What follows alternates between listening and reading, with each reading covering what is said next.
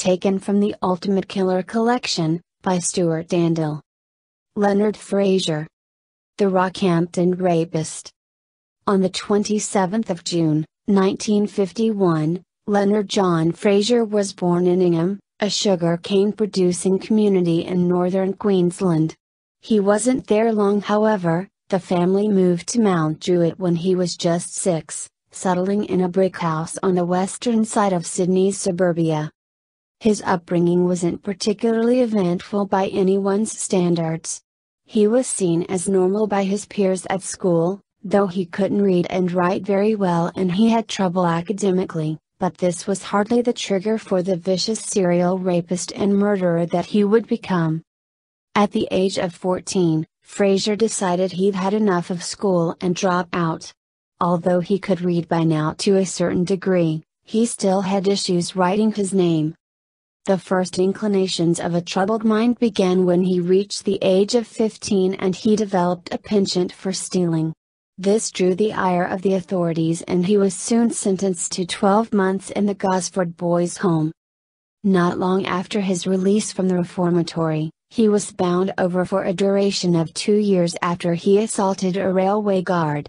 When he then picked up more convictions for stealing cars, driving without a license, and offensive behavior, the bond was withdrawn and he was sentenced to 12 months of hard labor. When he was released after 6 months, it appears that Leonard Fraser became a one-man crime spree. First, he was found guilty of transporting stolen goods, for which he received 2 years probation. Then just 5 weeks later, he was caught stealing again and received a couple of weeks in jail. After his stint inside, Fraser was fined $100 for living off the prostitute's earnings, and then eventually, later that year, he received a 5-year hard labor sentence in Long Bay Jail, for numerous robbery offenses. Unbeknownst to the sentencing court at the time, Fraser had raped a tourist at the Botanical Gardens 2 months earlier, and this would begin the trail of his most sickening crimes. 3 weeks after Fraser was released, on July the 11th, 1974, he caught sight of a young woman walking alone.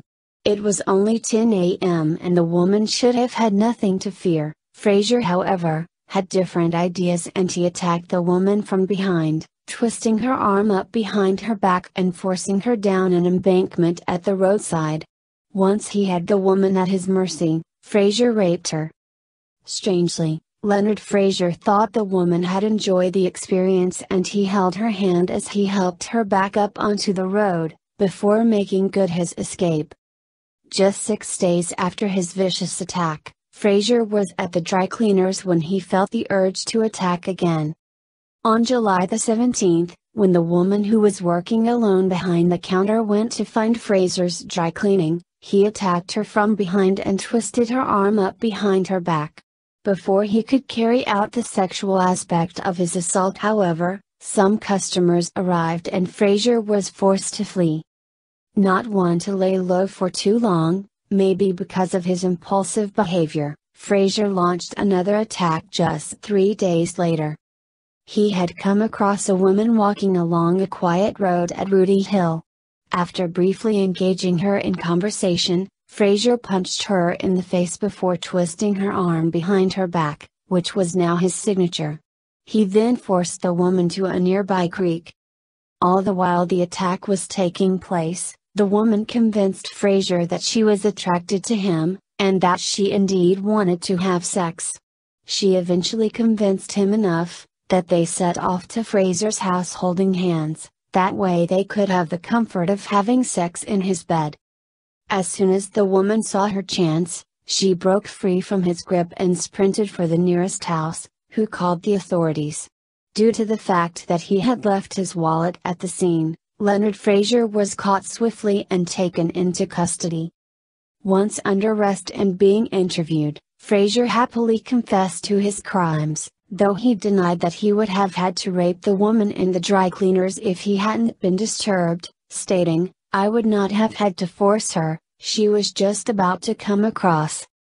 That sentence, along with the hand-holding, gives a peculiar insight into Fraser's warped sense of sex and how it transpires. During the confession, Fraser also surprised detectives by admitting to the rape in Sydney's Botanical Gardens 2 years earlier. The attack had happened as the 37-year-old French tourist had been visiting the gardens to take pictures while on her way to meet her husband and 2 young daughters. As she passed some banana trees, a man grabbed her by the neck from behind and punched her repeatedly in the face as he dragged her into the undergrowth near the trees. Once he had her out of sight, he raped her. When he was eventually interrupted by a passerby, the rapist took off with her handbag, leaving his semi-conscious victim in a serious condition with multiple fractures to the face and severe shock. Fraser told his interviewers that he had always regretted it and that he was glad to have it off his chest at last. He also went on to explain that he'd had an argument with his flatmate at the time, and that maybe this was the cause. A psychiatrist who interviewed him while he was on remand, revealed that Fraser had been living off prostitutes' proceeds at the time of the tourist rape, though he was not involved sexually with any of them. In fact, Fraser said that he had been involved in numerous homosexual relationships instead. During these conversations he also stated that he would be happy never to see his siblings again, and that he aspired to become a member of the Hells Angels motorcycle gang. An interesting set of details without doubt, though how true to the real Fraser they are, is up for debate. In December of 1974, Leonard Fraser was brought to the Sydney District Court to face trial. He pleaded guilty to 2 counts of rape, and 2 counts of attempted rape. During the hearing, the court psychiatrist testified that Fraser has no conscience at all, and that he will use anyone and anything to his advantage without giving a lot of thought to other people's feelings. He has little or no impulse control. Apart from this, there is no real psychiatric disability. There is no known treatment for this type of psychopathic state. With the psychiatrist's report in mind, Justice Wooten, who was presiding over the case, sentenced Fraser to the maximum of 22 years. Unfortunately, the law dictated that his non-parole period could only be set to a maximum of 7 years, and so it was. Although in summation, Justice Wooten had this to say: "But I wish to make it clear in doing so that I am not in any way suggesting that you should be released at the end of the period." After the sentence was passed down, Fraser's mother Daphne made a statement. "I have abandoned him as my son. I know it is a terrible thing to say, but I can rest when he is inside. I go to bed at night, and when I hear news of an assault or robbery, I know it will not be Lenny." As appears to be common in the justice system the world over, Justice Wooten's recommendations were ignored when it came to Fraser's release schedule, and he was freed in 1981, after the minimum parole period was over.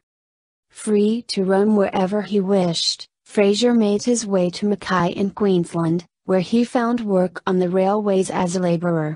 It wasn't long, however, before he was back to his old criminal ways. In 1982, Fraser approached a woman by feigning interest in a car that she had put up for sale. Once he got inside her home, he turned nasty, grabbing her and twisting her arm up behind her back, though this incident would go a slightly different route to Fraser's previous. After gaining control of the situation and while still physically assaulting the woman, Fraser allowed his victim to call her husband on the phone. Fraser then spoke to the husband, saying, "I hope you're not going to kill me. I just wanted to prove a point that somebody could break in and rape your missus." This strange assault and set of actions earned Fraser 2 months jail time for aggravated assault. Upon leaving jail for this offense, Fraser settled down in Mackay and appeared to be making somewhat of a go of things. He met a woman and settled down with her and her son, eventually fathering a daughter. He also held down a laboring job on the railway for the next 2.5 years. Things appeared to have normalized. In the year of 1985, however, it became abundantly clear that none of Fraser's impulses had really disappeared, they had just been hidden. He had begun stalking a 21-year-old woman who walked daily on the isolated beach at Shoal Point, near Mackay. When he felt the time was right, Fraser brutally attacked her, twisting her arm behind her back before viciously raping her. As with all of his previous attacks, it was carried out in broad daylight. As soon as the crime was reported, local law enforcement already had a suspect in mind. Fraser's modus operandi was all over it. He was soon back before the courts, and Justice Darrington, who sentenced Fraser, said that he was the equivalent of a filthy animal. The judge also expressed his distaste for the way Fraser inferred that his victims enjoyed his actions, saying that he deserved no leniency whatsoever. For this crime, Leonard Fraser was sentenced to 12 years imprisonment. Fraser served his time in Etna Creek Prison in Rockhampton, where he was known by other inmates as Lenny the Loon. This was due to his wild and unpredictable aggressive streak. One minute he would be fine, chattering away, the next minute he would burst out violently, apparently unprovoked. Due to this behavior, the other inmates tended to give him a wide berth. The team behind his parole terms were also wise to his previous sentencing and behavior, so they made sure he was kept in prison for the full 12 years of his sentence. They were steadfast in their belief that he would reoffend as soon as he was set free.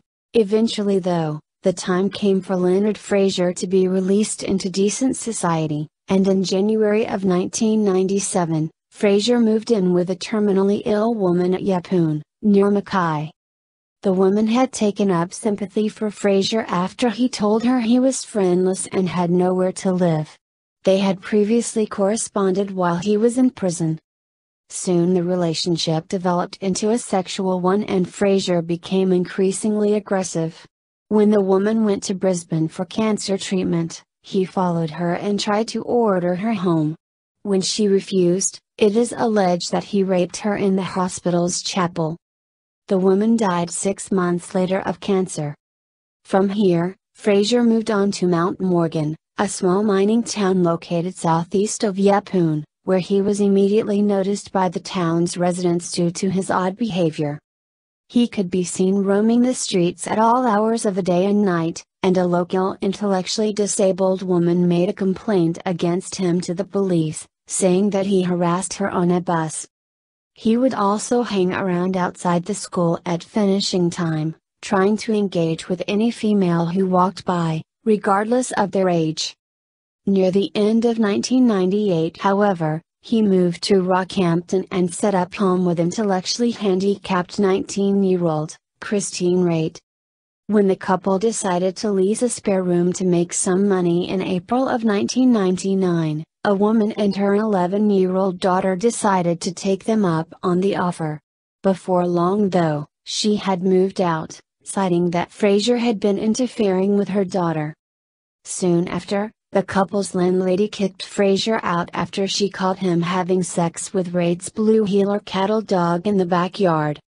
On the 22nd of April, 1999, not long after Fraser was accused of interfering with an 11-year-old girl, 9-year-old Kira Steinhardt went missing on her way home from school. Lynette Kiernan was an eyewitness to what transpired, and she described a man running up behind little Kira and hitting her hard around the head. When Kira fell to the floor, she could no longer see her, but she saw through the long grass what appeared to be the assailant moving like he was raping her. The attacker then ran off and returned with a car, before scooping up the little girl's body and putting it into the trunk of the vehicle. Tragically, Lynette was frozen with fear and was terrified by her experience. It took 20 minutes before she reported the crime anonymously to the police. By then it was too late, the 9-year-old little girl was already dead. The next day, police had traced what they suspected was the vehicle described by their eyewitness. It was a red Mazda 626 being driven by none other than Leonard Fraser. Unusual for him, however, it took 2 weeks before he confessed to the murder, at first denying all knowledge. Once he had admitted to his guilt, Fraser took officers to Kira's remains near Rockhampton Racecourse, where she lay naked with her green school jumper laid over her dead body. To silence her with finality, he had cut the little girl's throat. Officers then turned their attentions to Christine Wright, who said she had accompanied Fraser on a drive near the racecourse, on the day that Kira had gone missing. During the drive, Fraser had stopped and told Ms. Wright not to watch what he was doing. She did, however, and she caught a glimpse of what looked like a blonde doll in school uniform being removed from the car's trunk. Fraser then noticed her watching and returned to the passenger side and punched her in the face through the open window. Ms. Wright stopped looking back after that, but she confirmed that when Fraser returned home, he washed the trunk out thoroughly. When police searched the vehicle for trace evidence, they found 2 samples of blood in the trunk. One consisted of Kira Steinhardt's DNA, and the other was from an unknown female. They also found hair belonging to the little girl. There was also blood on a cigarette paper in the glove box that matched the unknown female. On the 7th of May, 1999, Leonard Fraser was officially charged with the rape and murder of Kira Steinhardt. The case came to court in September of 2000, and the prosecutor put the case forward as the murder of the little girl, for nothing other than sexual gratification. To add to this, he questioned why Fraser had stripped the child naked and why he had hit her so hard that it forced her to the ground. The eyewitness to the terrible events, Lena Kiernan, testified that she had actually seen Fraser stood next to Kira at traffic lights, the day before the murder. This not only showed a certain amount of premeditation, it also tied in with his other stalker-like attributes. The court also heard that 9-year-old Kira had been excited as her parents had only just recently allowed her to make the 30-minute journey home by herself, and that she had said goodbye to her school friends at the gate around 3 p.m. On that day, she had turned off Robinson Street and walked through a vacant lot that was sited by Bush, before she was violently attacked by Fraser, who knocked her to the ground and raped her. After Fraser had relieved himself of his sexually violent impulse, he hid her body behind a tree while he fetched his vehicle. He also threw her school bag in a different direction, obviously to slow down investigations. Fraser then returned in his red Mazda, placed Kira's body in the trunk, and drove off. The court was then informed that, due to advanced decomposition when she was found, Kira's body was in no state to declare her cause of death, or if she had been sexually assaulted. Leonard Fraser himself remained silent and appeared untroubled throughout the proceedings. He gave no evidence on his own behalf, only speaking to deny all charges in relation to abducting, raping, or murdering Kira. These protestations were rather flimsy, however, as when police initially charged him with the offenses, he had offered up this tidbit in the way of an apology or confession. "I'd like to say to her mother and father, and I know a lot of people won't believe me, but, if you check my background, it's not my go to harm a child. I'm just sorry this is happening and I don't know what made me do it, at least I can try to. I'm going to try and get help after I get sentenced and all, so that's a good step." With the staggering amount of evidence put before the court, including DNA and eyewitness testimony, it was no surprise when Leonard Fraser was found guilty on all charges. On November 9, 2000, he was sentenced to an indefinite life term. This meant that he would have to appear before a Supreme Court judge and a parole board, before he could ever even be considered for release. This would likely keep him behind bars for the rest of his life. In his summation, Justice Ginn McKenzie had this to say: "The offense involved severe, indeed extreme, violence on a child. Fraser's story is that of a sexual predator of the worst kind. This would not be the end of the story as far as Leonard Fraser is concerned, though. With the unknown blood in his car, and a series of unsolved disappearances in Rockhampton between September 1998 and April 1999, detectives felt there was still a lot more to be unearthed about Fraser. They were right. Authorities suspected that Fraser's hand had been involved in the disappearances of schoolgirl Natasha Ryan, Julie Turner, Beverly Lego, and Sylvia Benedetti. Natasha Ryan was just 14 years old when she disappeared on the 2nd of September, 1998. She had been on her way to the same Rockhampton school that Kira Steinhardt had attended, and thus, police feared that evil Fraser may have taken her life.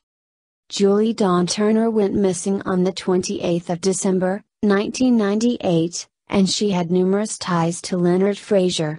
On the night in question, Julie had been in attendance at Rockhampton's Airport Liberty nightclub, and was considerably intoxicated when she left. After asking friends for money so that she could get a taxi and failing, 39-year-old Julie started walking, and that was the last anyone ever saw of her. Julie's links to Fraser included working with him at the local abattoir, and the fact that she had been telling friends that she was moving in with a guy called Lenny. Another missing woman was Beverly Doreen Lego, 36.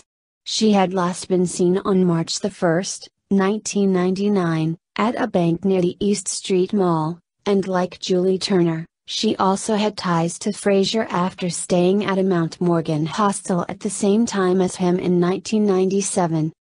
The final woman that police believed may have been a victim of Fraser was 19-year-old Sylvia Maria Benedetti.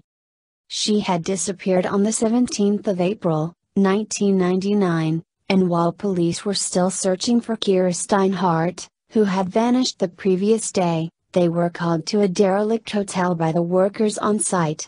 In one of the hotel's rooms, number 13, they had made a gruesome discovery.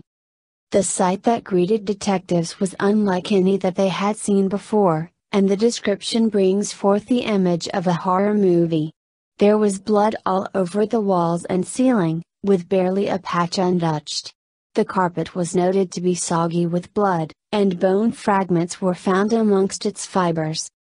When forensic investigators looked downstairs in the hotel, they also found a pair of women's shoes that were submerged in an old freezer full of dank water.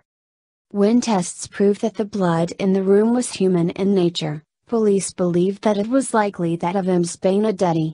They also believed that they were on the trail of a serial killer. Through investigations, the true savagery of the situation hit home, when it was estimated that there had been 4 liters of blood expunged during the events that had unfolded in room 13. This was the amount that Sylvia Benedetti would have had in her entire body. Authorities believe that Fraser had ties to Benedetti, and DNA from the trunk of his car matched that of the scene at room 13. With all the evidence appearing to point at Fraser, though most of it being circumstantial besides the blood, detectives were desperate to get a solid lead which would help their case. Soon they did, and it came about through Fraser's own confession. The first they heard was from a cellmate of Fraser, who told them that the serial rapist and murderer of a little girl had told him, "What I have gone through has caused me to kill these people," and all the hate over the years came to the fore and ended with the murder of the people. When detectives heard this, they confronted Fraser and were relatively surprised when he agreed to take them to where the bodies had been disposed of. After they agreed to take him out of prison discreetly, as apparently Fraser hated the media, they secretly recorded him on video and audio as he took them to the remains of Ms. Lego and Ms. Turner in Rockhampton. Some of Ms. Benedetti's remains had already been found in bushland near to Sandy Point Beach, but Fraser was unable to lead them to any more. Despite this, detectives believe that they now had enough evidence to charge Fraser with multiple counts of murder.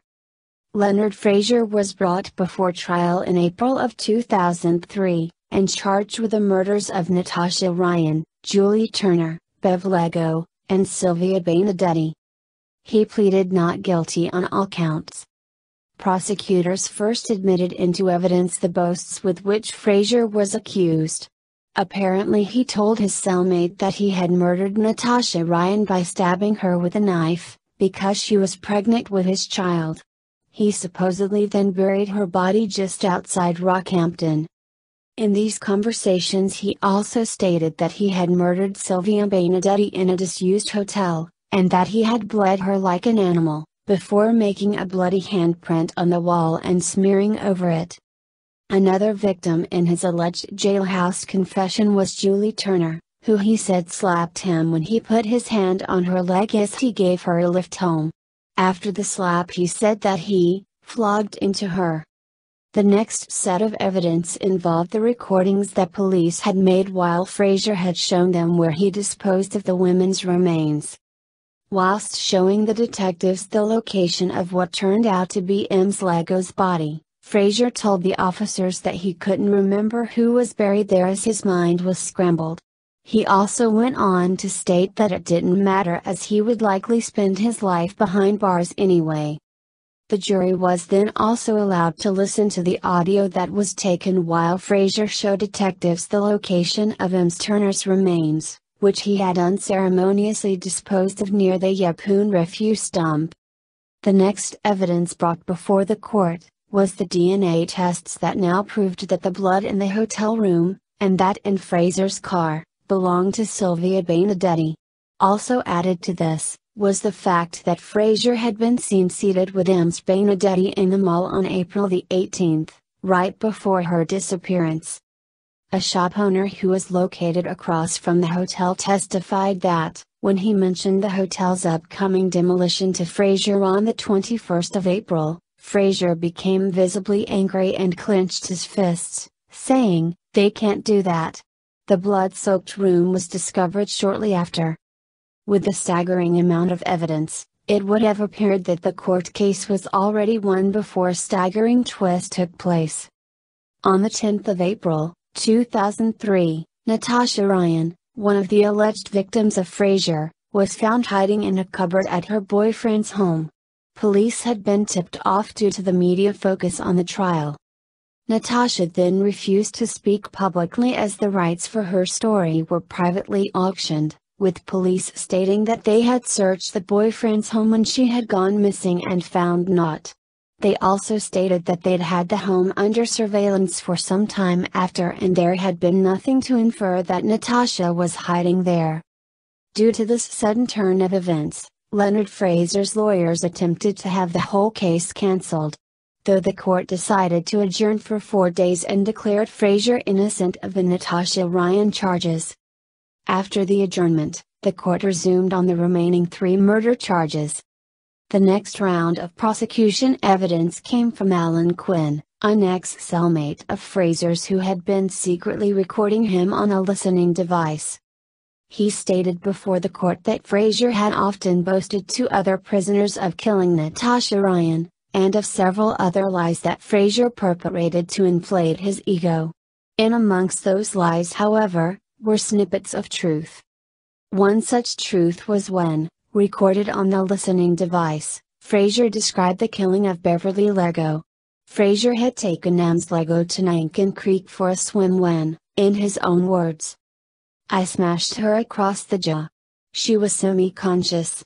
I pulled the rope that is used for a swing over and put it around her neck twice and tucked the end through the loops and pulled it tight."